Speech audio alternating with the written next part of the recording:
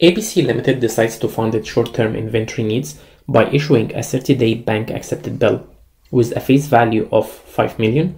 The company has been quoted yields of 12% per annum. What amount will the company raise? So in this question, we have here a face value of 5 million, and we have time, which is the 30 days, and we have the yield, which is our interest, is 12% per annum. And what will the company raise? So this means that we need to get the principal or the present value. So this is an example of simple interest.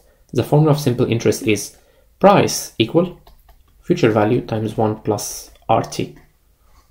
We have already the future value, interest, and time, so we need to get P, so we need to rearrange this formula to be like this.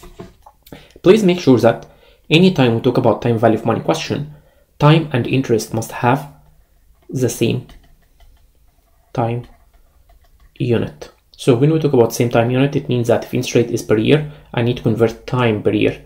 Therefore, in order to convert this time per year, we have 30 days. So I need to get here 30 days divided by how many days per year? 365, and this will give us our time into years. Therefore, let's substitute in this formula.